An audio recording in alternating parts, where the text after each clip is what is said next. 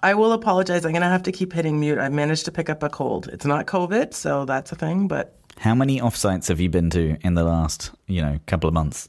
Okay, so here's the thing. I haven't been to any offsites. I have 3 coming up in the next 4 weeks. Whoa, that's many. Yep. I have 3 in the next 4 weeks, but I did just take a personal holiday on the weekend, and we did Halloween at Universal Studios. So I think every single wet ride I was on, I managed to get splashed directly in the face. So I think I just have Pirates of the Caribbean flu. Ooh. And so there's nothing worse than that. You drank the Disney water. Yeah. Disney and Universal. I managed to get it from everywhere. So when we went to Disney, we went on that Pirates of the Caribbean ride. It was the only one we went on because my wife screamed so loud while on that. An 8-year-old in front of us turned around and said, "Are you okay?"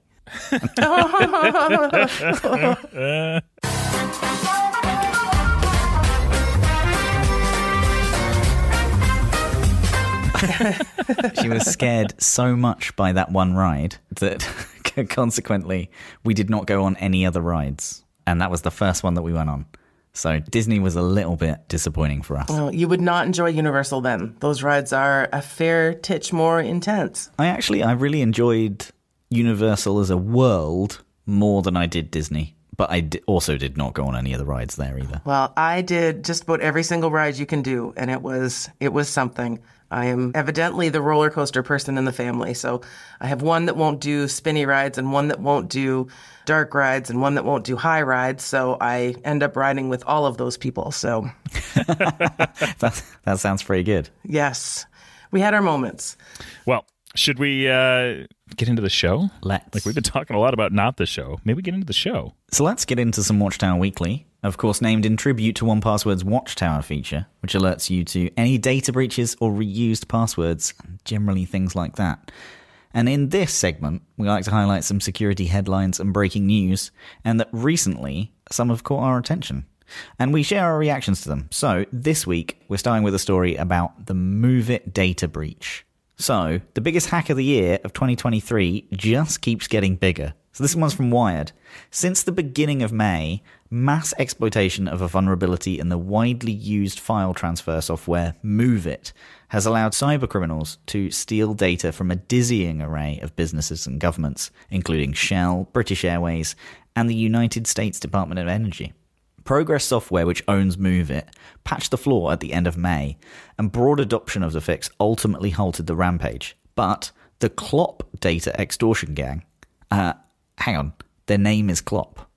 That's a terrible name. That's like a 1 out of 10. I think that might be the worst that we have. That's not good. Yeah. Yeah. No, that's not good. Like when someone says, my data's been extorted, who did it? Clop.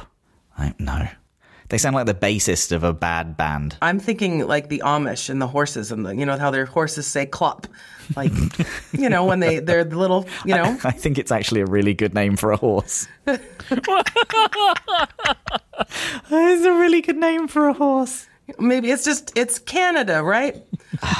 We're not good at figuring out how to name ourselves as we become professional hackers. We're trying to be all friendly, Clop the horse. Yeah, come on, Matt. Cut them some slack. They're trying. They're just getting started. They're trying, okay? Okay.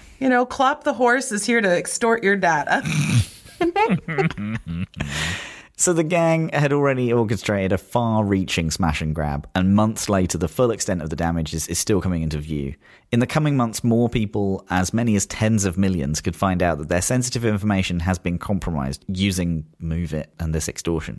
So in recent weeks, Ontario's government's birth registry, Born Ontario, do you think that's one of them ones that's like, it stands for something, but actually it's born? Because it cries out for something like that, doesn't it?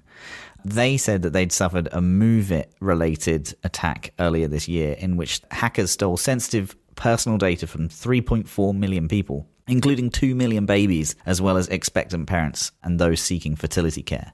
Emily Austin, a security researcher, said of the breach, "I don't think we're done hearing about this by any means. We're going to keep seeing that rolling disclosure over probably the next few months." Austin points out that one of the nuances of the MoveIt situation is that it is a true software supply chain security issue. The vulnerabilities existed in 2 versions of the MoveIt service, the cloud service known as MoveIt Cloud, and the local version that institutions run themselves on their own premises, known as MoveIt Transfer. The latter is where most of the exploitations occurred, but many organizations that had data stolen in MoveIt exploitation attacks weren't directly using it. Instead, they'd collaborated with a third party or contracted with a vendor that then did. So attackers were able to steal whatever data that they could grab from vulnerable systems like MoveIt, whether the information was from one institution or many. So centralized data repositories like MoveIt had also been particularly appealing targets to Clop, which is known for strategically exploiting systems embedded in the software supply chain, including multiple file transfer tools. And earlier this year, Clop claimed it breached more than 100 organizations by abusing the Go Anywhere file transfer tool. The gang also mounted a data extortion campaign at the end of 2020 by exploiting flaws in Acelion network equipment. The MoveIt incident eclipses them, though, both in the number of victim organizations and the individuals whose data was compromised. It's inevitable that there are corporate victims out there that don't yet know that they're victims, and there are individuals out there who don't yet know that they've been impacted. That was a quote from Brett Callow, a threat analyst at MC Software. MoveIt is especially significant simply because of the number of victims, who those victims are, the sensitivity of this data that was obtained, and the multitudes of ways that it can be used. The fascinating thing about all of this to me is just the thing that essentially the EU are trying to do with privacy policies and having these things listed out, and when you add a new one, you have to email everybody and tell them, hey, I'm adding this new software, this piece of software that has your data in it into my supply chain. I think this is only going to push that wider. The more things that have access to your data that transfer information between one system to the other, I think it's really important to have a really good and detailed privacy policy so that when you do things that add new supply chains and all that kind of thing into it, like, you make people aware of that. But it seems to be that some of these services didn't even know that MoveIt or MoveIt Cloud or any of those actually had access to information because their supply chains were so long. So that's the thing that kind of worries me about this, is like, how many services does a service use? And like, how many services do they use? It's kind of terrifying and infinite. I think the thing that I'm finding most surprising here is how many people use this software that I don't think I've ever heard of. I'm in Ontario Yes. and I haven't heard of this breach of our birth registry. So, it's one of those where it's, how do you even understand what's happening in the world some days? Meanwhile, I must be in a very silly mood because I'm over here trying not to lose my shit because you just did that. How many services does a services need? And I've got like, how much wood does a woodchuck chuck combined with, King Julian doing the move it dance with Clop the Oh my gosh. with Clop the horse standing there dancing along with King Julian. Like, my brain is just completely lost at this morning. I'm having a good time with this story. Clop, MoveIt, it's all good stuff. It's just, this could be a good animated feature. I was right, by the way. Born Ontario stands for Better Outcomes Registry and Network. Oh, that's horrible. Yeah, it is. Yeah. That's a real forced way to get to an acronym. Yeah. Okay. So this next one, Tom Hanks warns fans about an AI version of him promoting a dental plan. That's right, Tom Hanks is not informing fans to get their teeth cleaned. The Oscar-winning actor shared a computer-generated image of himself on Instagram recently, warning his followers about a promotional video for a dental plan circulating online. Hanks wrote, "Beware, there's a video out there promoting some dental plan with an AI version of me. I have nothing to do with it." Tom Hanks has previously discussed the rise of artificial intelligence and deepfake technologies in the creative industries, saying on an episode of the Adam Buxton podcast that it's now possible for him to continue acting after his death. Anybody can recreate themselves at any age they are by the way of AI or deepfake technology. I could be hit by a bus tomorrow and that's it, but performances could go on and on and on. That's what Hanks said. Outside the understanding of AI and deepfake, there'll be nothing to tell you that it's not me and me alone. And it's going to have some degree of lifelike quality. That's certainly an artistic challenge, but also a legal one. And Hanks went on to say that all of the guilds, all of the agencies, all of the legal firms are currently in discussion on the legal ramifications of his face and his voice, and everyone else's being our own intellectual property. This is quite an interesting one. We don't usually cover this type of thing because really there's no cybersecurity element of this. But there is a real, cultural thing here of, one, it's a bit creepy, and two, I wonder how many people would have actually noticed. I wonder how much attention we pay to advertising. And I wonder whether you could probably just get away with not hiring Tom Hanks and just deep faking it. We watch most of our TV on streaming stuff, so there's not a lot of commercials, but the odd show we have has commercials. And so that's Dave's new favorite hobby, where it's how many of those people in the commercial are real versus fake. And that's his new favorite thing to do, to try and figure out if they're real people or fake people, just because AI has gotten so good at creating these not really people. And so it's, how does that work? How do we figure out how people are in the world? How do we know if anyone is actually a thing? It actually reminds me of all the political ads where it's, this ad is paid for by the campaign of whoever it is. The folks in the U.S. have all the time. How do you know if it's verified Tom Hanks really likes this toothpaste or if it's something completely different? I don't think critical media consumption is something that most of us are used to. No, I try to avoid that. Give me more mindless reality shows. I definitely don't want to think critically about the media I consume.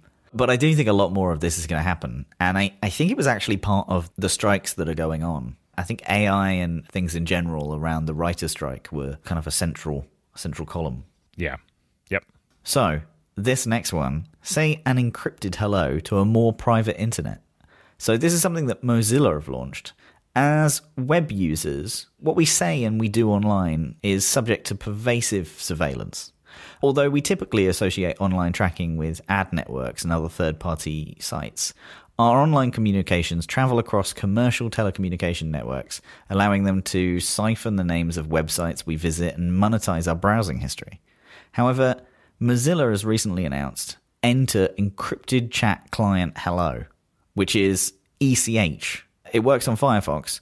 By encrypting that first hello between your device and the website servers, sensitive information like the name of the website that you're visiting is protected against interception from unauthorized parties.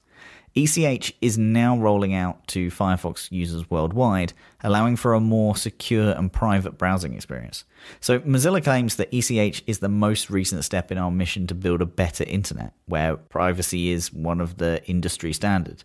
And Mozilla has been developing this new internet privacy technology for nearly half a decade in collaboration with other browsers, infrastructure providers, academic researchers, and standards bodies like the Internet Engineering Task Force.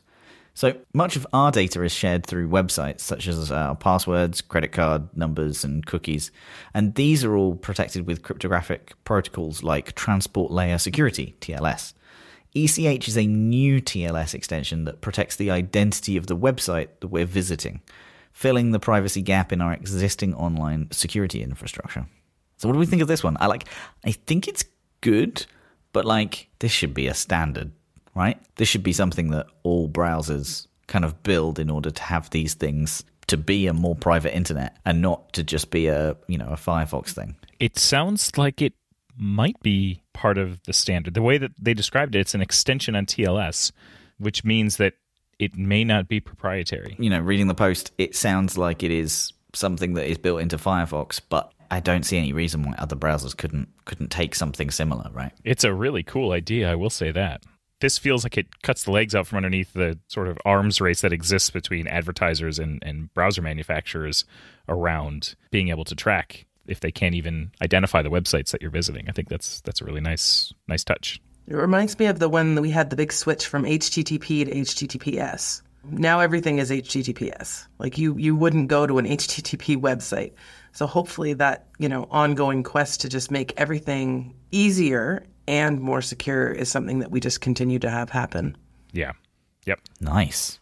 So with that, I think we can move on to my chat with friend of the show. I think we can have levels of friend of the show. Graham Cluley, friend of the show, been on a couple of times now. I think this was the third time that we've had Graham on the show, and it never gets old catching up with him and hearing his unique takes on the cybersecurity landscape. Graham is, of course, the host of the Smashing Security podcast. You can check out a couple of the episodes that I've been a guest on there too. So it's always a good time to sit down together and chat about all things podcasting and security. So wait, so we just drop it in here then? Nope, we're not going to say that. Oh, okay, we're not going to, okay. There's no dropping.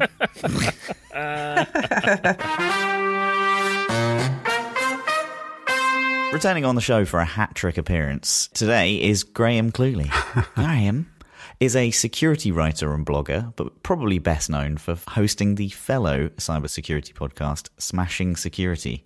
So, welcome back to the show, Graham. How are things? Oh, very well. Thank you very much for inviting me back on Random But Memorable. Real pleasure to be here. Everything's good here. I recently moved house, but other than being surrounded by lots of cardboard boxes and an excess of sofas, if anyone, by the way, can I use this podcast to say, if anyone would like a sofa, I can't give it away for love nor money. And I did read this morning that FreeCycle has had a data breach. I think I read that on your site, so maybe don't put it on there. And this is the reason why I found out about the data breach at FreeCycle, is that I have been putting this ruddy sofa up there, and and so I went up there to see if anyone had responded.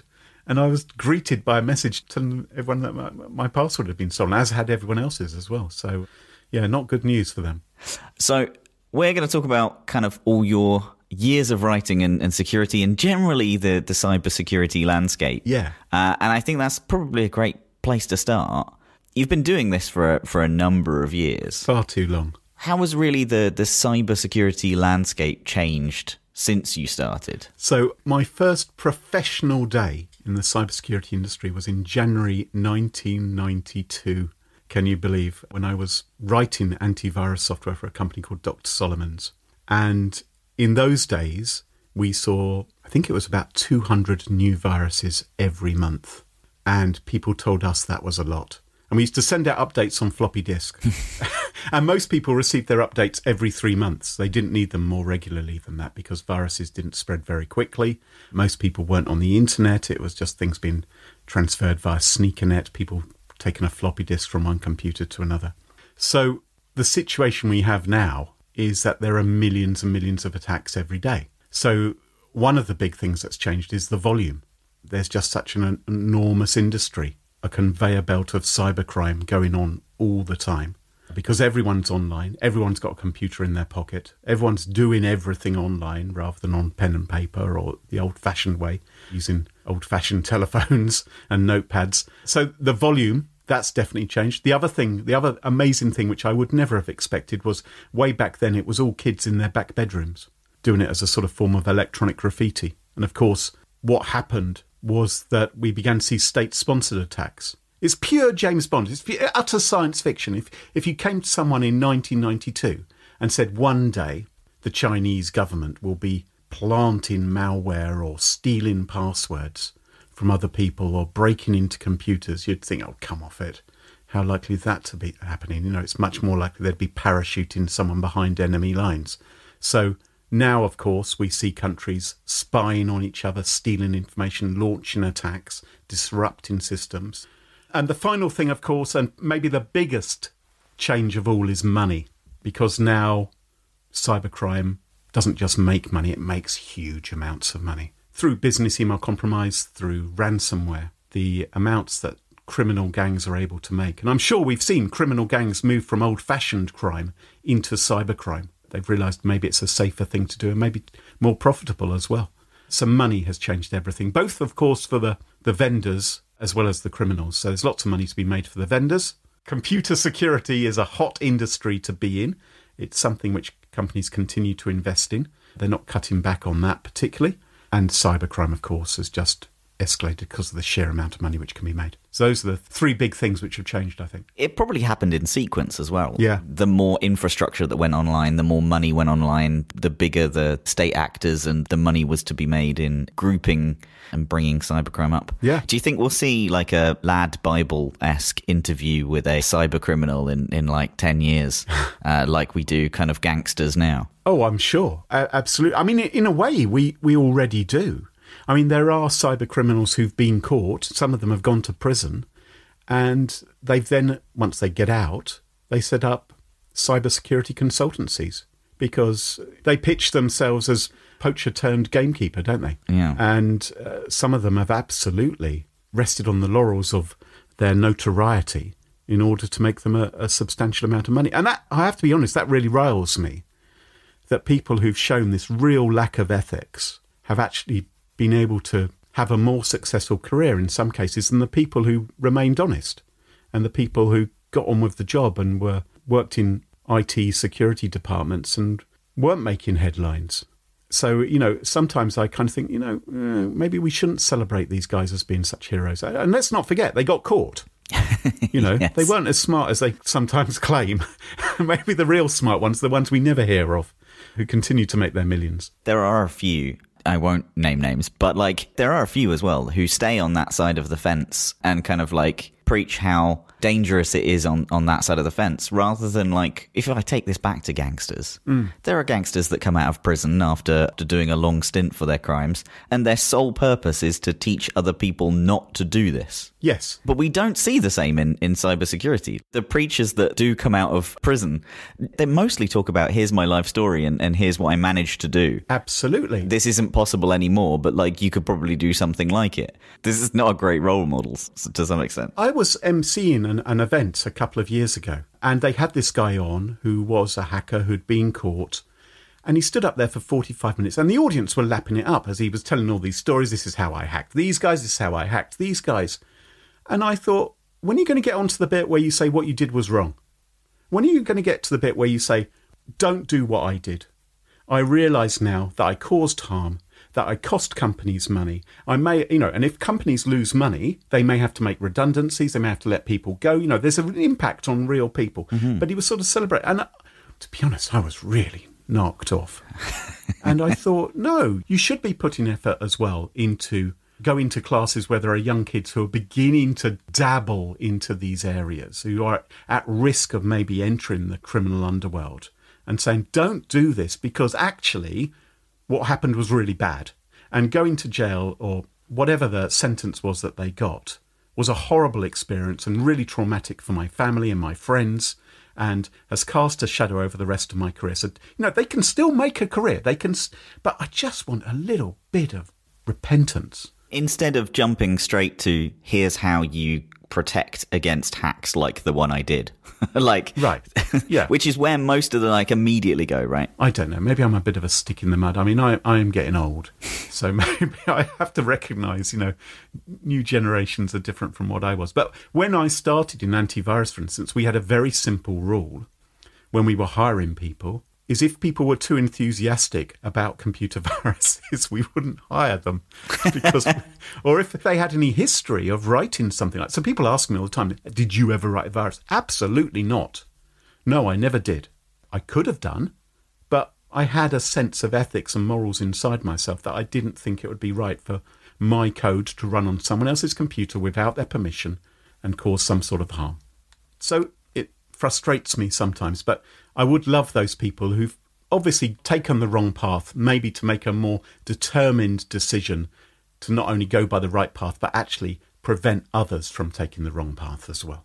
And some people just, kind of dive deeper and deeper down this hole. Do you remember anything that you've covered that has stuck out as particularly wild, mind-boggling, or generally just interesting as people kind of fall down this rabbit hole of cybercrime? Yeah, it's not really a cybercrime event, but I'll tell you something. This is the most bonkers thing which I've ever heard of. And it happened, 10, 11 years ago. So I'm sorry, this isn't very recent. But the craziest story I ever heard was about a dating site, an unusual dating site called Beautiful People. And Beautiful People... all these dating sites they've got some sort of gimmick, haven't they? Like it's uniform dating or whatever it is. There's something which is your particular niche. This particular dating site only allowed really beautiful people to join the site. And the way in which it decided if you were beautiful or not is the current members of the site got to vote on new applicants. And you could decide if they were attractive enough to join. I can already see the slippery slope downwards here. So in 2011, this website, Beautiful People, issued a press release saying they'd been hacked. They said that a virus had hit their computer system, specifically it hit their gate, as it were, as to whether to allow people in or not. They called it the Shrek virus. And they said it allowed everyone who applied onto the site. And they said as a consequence, they'd had to throw out over 30,000 new members. And in their press release, they said, we're really regretful for these unfortunate people who've been now excluded from Beautiful People. Because for a short while, they said they thought they were beautiful.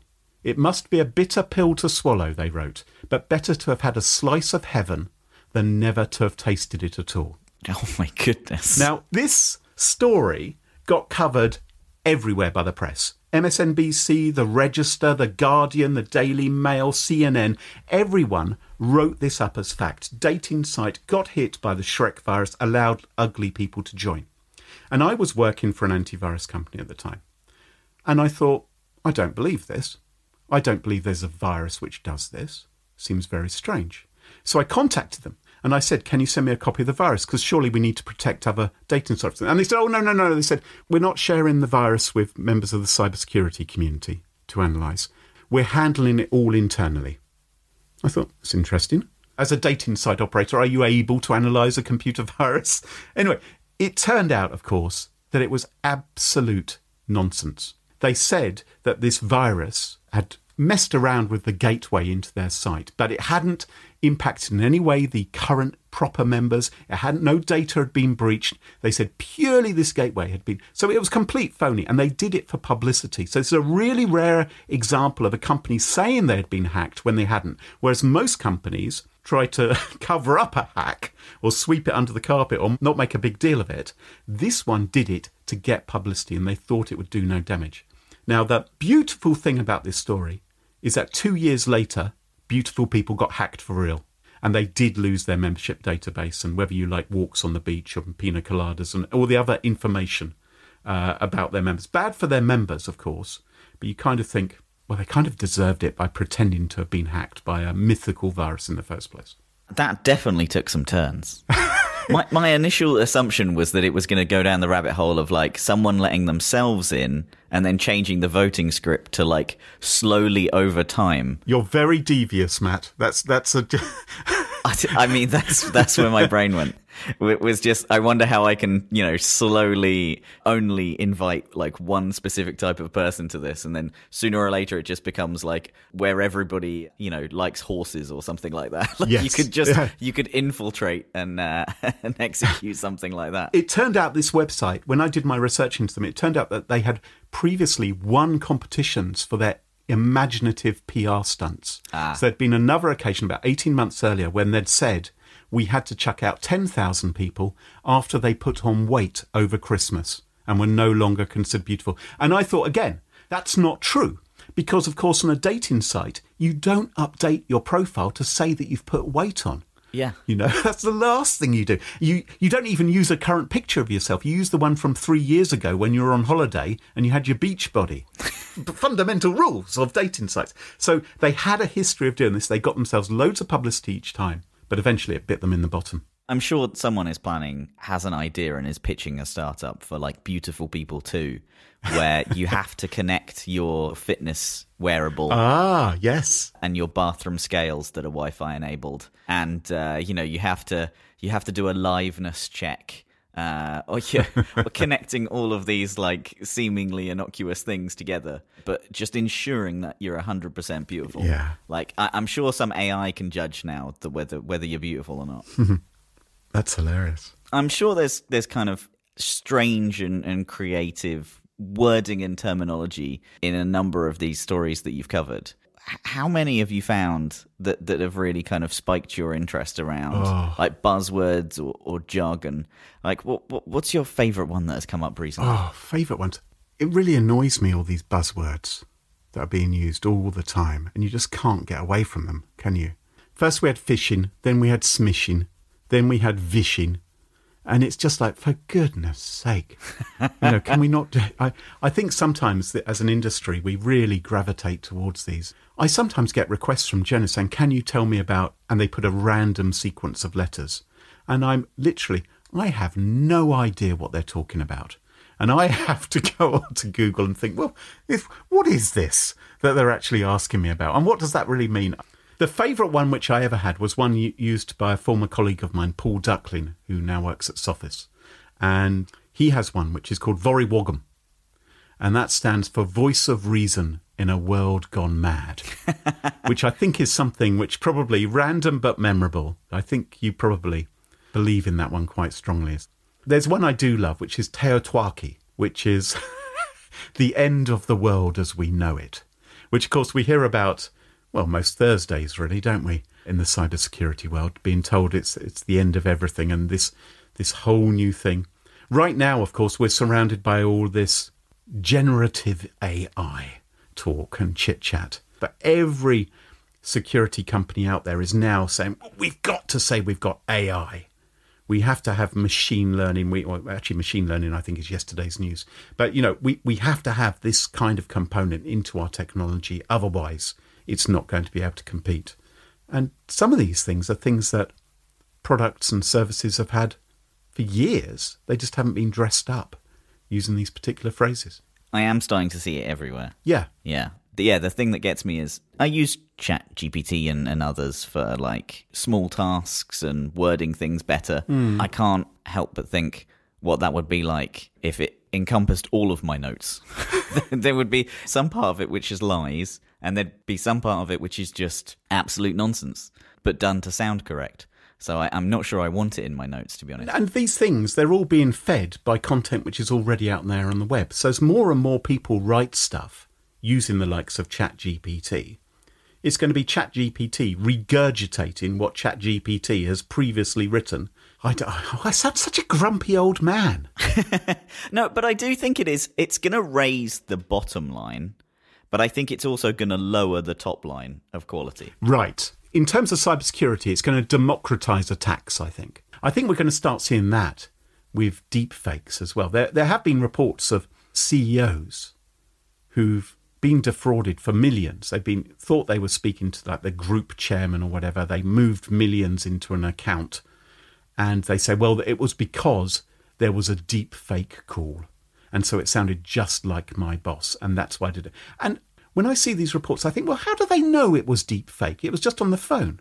How do they know it wasn't just someone doing an impression of him? How do they know it wasn't Rory Bremner or John Coleshaw, who was simply doing a convincing impression of somebody? Very true. But I do a fantastic Alfred Hitchcock impression. And, I think I could probably... and of course, he's dead, so he's unlikely to be phoning you. But yeah, I just think sometimes people are going to start blaming deepfakes and ChatGPT and AI, just like they're blaming state-sponsored hackers. And it's just like, oh, come on, guys. You just need the normal checks and provisions and a bit of technology in place and some procedures to prevent your company from falling for some of these things. Yeah, very true. I mean, it is true that I've played around with it. It is amazing. It does an incredible job at pretending to be other people. And we've all seen the deepfake Tom Cruise, and you can go on YouTube and see dead artists singing modern songs. And who knows where we're going to be in 2 years' time, because this has moved so quickly. And that is kind of terrifying. But I just think we need a little bit of scepticism when everyone starts to blame the technology. Yes, very true. We'll see. And again, from the cybersecurity point of view, lots of new things for people to find out and learn about how to protect themselves on these different services, how to set up the settings, what to be aware of. There are subtleties and the differences in the way some of these things work, which may mean you're not being as private as you imagined you were. It's a confusing time. That's a very good point, actually. Do you have any other current go-to security tips or advice for listeners? Maybe ones that you give friends, family when down the pub?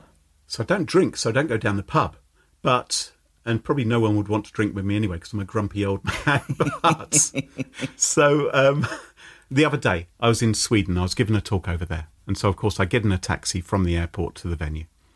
And so I have these conversations for half an hour or so. And people say, what do you do? And I explain what they do. And we get onto the topic. And they say, well, what should I do? And it's always the same advice, because I think I've only got a short amount of time. I can't get too nerdy. What can I do to make a difference? The top one is get yourself a password manager. It's actually, the top one is actually use different passwords on different websites. Stop using the same password, because you can be sure the taxi driver, and indeed most of the people you encounter in regular life, are reusing the same passwords in different places. So use different passwords. That inevitably gets them to say, well, how am I going to remember all these passwords? And that's when you say you get yourself a password manager, which will also generate the passwords randomly for you, which will also provide a level of protection against phishing, because they won't pop up an offer to enter your credentials if they don't recognize the domain name as being for that particular password entry. So it's fantastic. So get yourself a password manager has got to be the first advice. The other thing I think say to people, once they've swallowed that one, I then say, okay, for dessert, I'm going to tell you to turn on multi-factor authentication for as many accounts as you can. So when your password does get phished from you, when you make a mistake, or if you have made the mistake of reusing passwords, you've got an additional layer of security there. Now, of course, there are tricks for getting around multi-factor authentication by the cyber criminals, but it requires a lot more effort by the criminal, and normally they don't bother. And the final one is keep your computer patched and up to date with the latest security patches. Run security software on your computer. Don't think that magic crystals sitting on your bookshelf are going to somehow defend your computer, or I've got a Mac and therefore I don't have to worry. None of that nonsense. Get yourself security software and keep it updated. Perfect. I think that's some great advice. Where can people go to find out more about you or the Smashing Security podcast? Very simple. I've got a website, grahamcluley.com. Cluley is CLULEY.com. Graham as in the crackers, if you're an American. And if you're interested in Smashing Security, which is a fellow podcaster, random but memorable, just look up Smashing Security wherever you find your podcast. That's Smashing with a G. Perfect. Well, thanks very much for coming on the show. It's been an absolute pleasure. It's been real fun, Matt. Thanks very much. So now it's time for Did You Know? This is a fairly new segment where we like to share a short, bite-sized 1Password or security tip that our listeners might not know about. We also like to throw in a few recommendations of things we've been loving lately too, whether that be an app or a board game, a podcast, an audiobook. Anything is fair game here. So this week, I wanted to cover something that I find particularly useful in 1Password, which is tags. Now, with tags, there's truly no limit to the number of tags you can create, and some things I would personally suggest would be a finance tag for your bank accounts and credit cards, a health tag for your health insurance, your gym memberships, your fitness apps, an insurance tag for all your insurance policies. You get the idea. Anything that will help you find related items when you need them. You can use multiple tags on a single item like health and insurance to help narrow down your search later. You can also favorite items. Some things I like to favorite are my Apple ID or the kids' screen time passcode or my Amazon account because I have an extra PIN code on there for video purchases. So things that I need to access very quickly, I mark as favorites. Another great thing that I find you can use tags for is things like any sites where you have a phone, an address, or a credit card stored so that when you move home or if you lose your wallet and get a new card, you can have a whole list of action items. You can use tags for things like status labels. So if you legally change your name and have to update it on websites, you can have tags like name change requested or name change document sent and really organize everything that you have in 1Password so it's easy to find and you can sort of shape 1Password to work the way that you think. It's very cool. Give tags a try. Do you know what I do to make my data organized? Because I don't use tags. I just create new vaults. Like we just had this trip, so I created a vault for the trip. I put down like some secure notes with all the reservation IDs. I copied all the passports into that vault.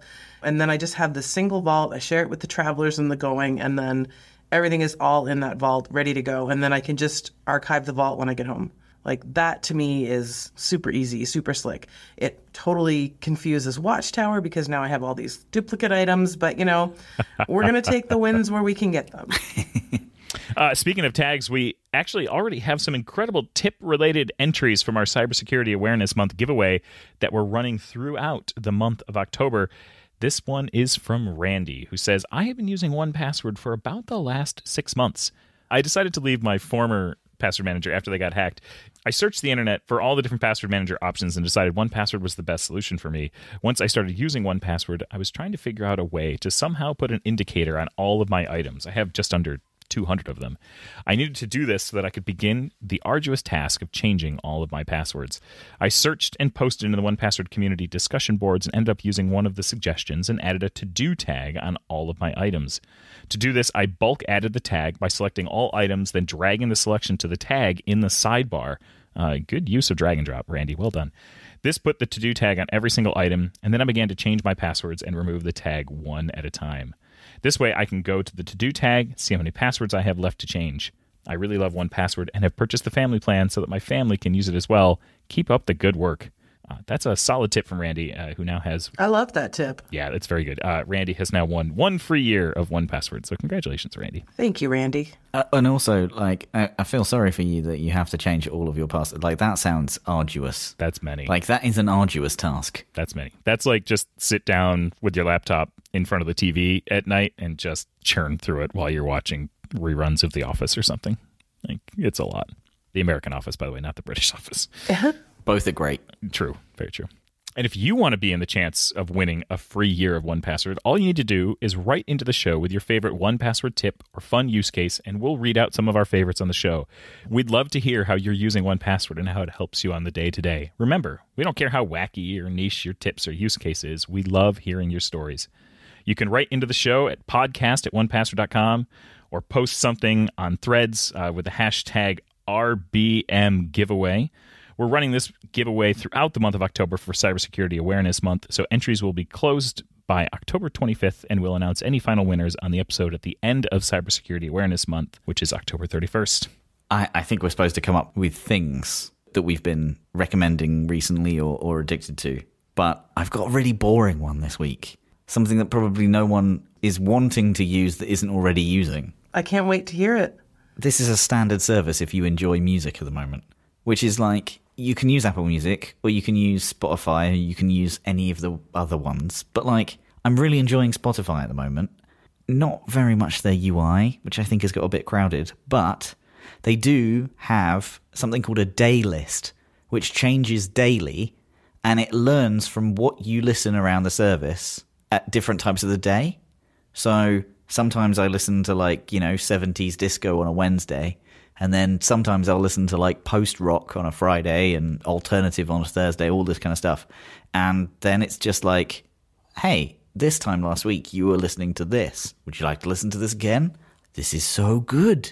It's all AI playlists. And they have AI DJs as well, which I don't like putting DJs out of work, but this is pretty cool. You can have someone that's like introductory to like a section of songs and someone who's literally there for you creating playlists and like, hey, try this next 3 songs, and if you don't like it, let me know what you want to listen to. It's really neat. That's very, very cool. I like that a lot. Yeah. I thought you were going to suggest listening to the radio. I thought you were legit going to put a plug in for your radio show.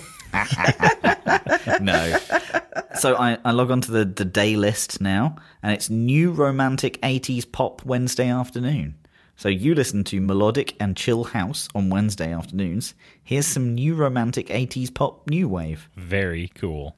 There we go. All right, it is time for everyone's favorite game show at the end of Random But Memorable. It is HackerNoHacker. In a world where hacker group names are either effortlessly cool or pure parody and cliche, each week we try to guess if these hacker names are real or fake.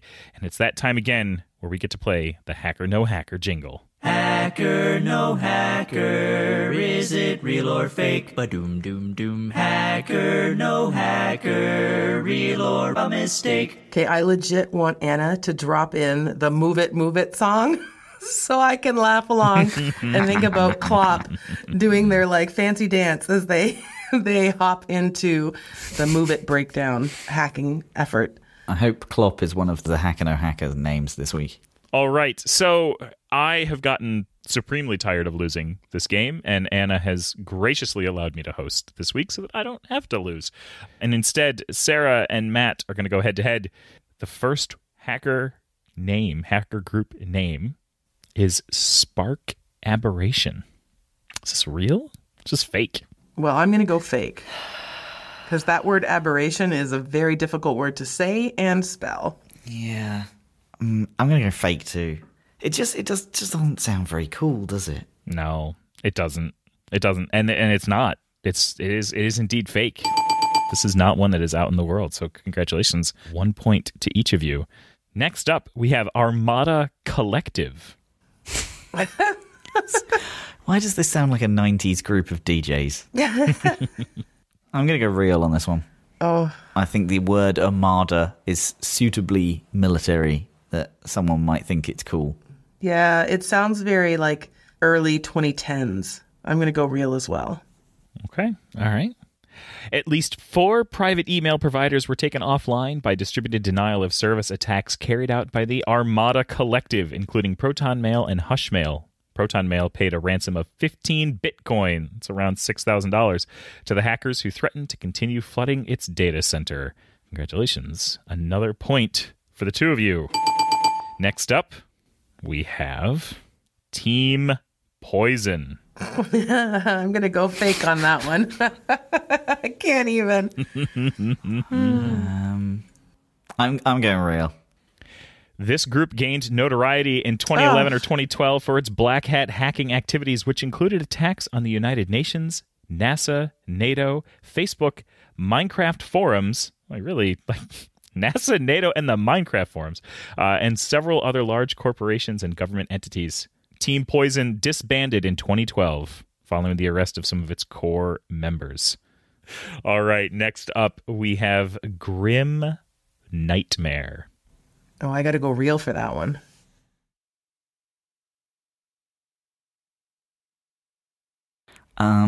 Yeah, I'm going fake on that one. Just because, like, I think it's near Halloween.